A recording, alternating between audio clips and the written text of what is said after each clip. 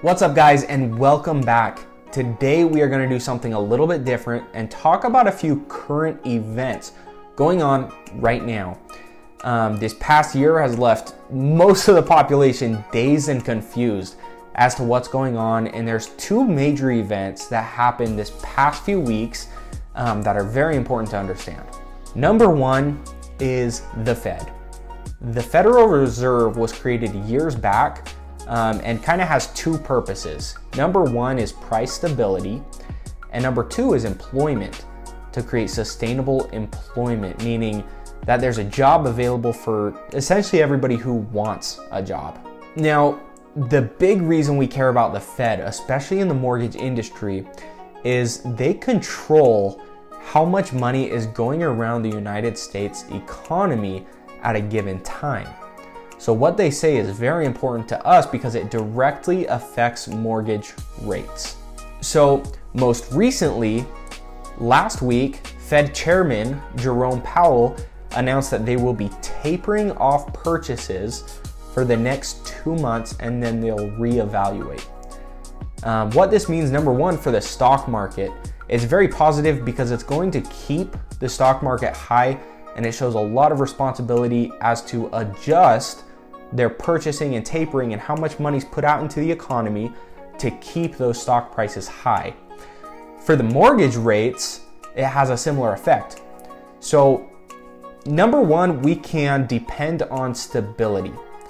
The reason we can depend on this is because the Fed is going to continually adjust over the next few months how effective their plan has been. Right now, mortgage rates are at a historic low.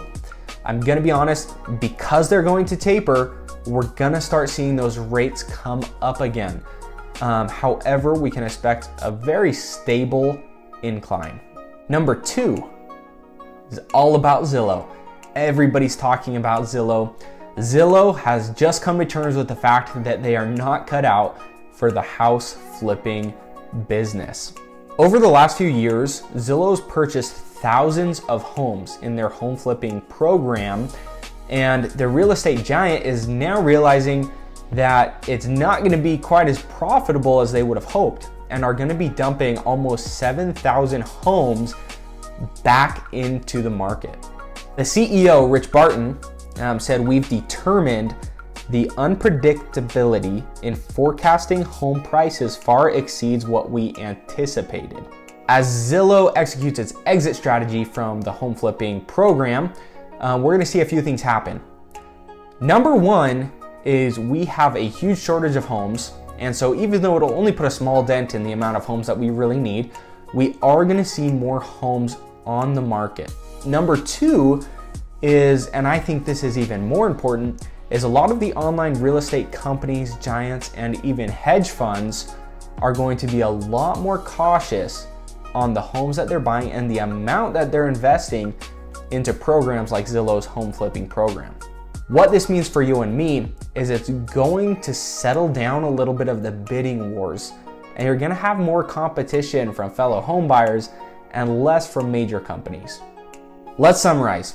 Number one, mortgage rates are on the rise. You're gonna see a steady increase in rates. They're already starting to go up. We've been expecting it for a long time. Here it is, it's coming. Number two, Zillow is out of the market, okay? The market is going to change a lot. Hopefully we're gonna see some correction in the home prices, especially if you're from somewhere like Idaho, Dallas, or Phoenix, where the inflation rates on the homes are insane. Hopefully we get some correction there. As always, if you have questions, concerns, or doubts, please leave me a message. I love the feedback. Thanks.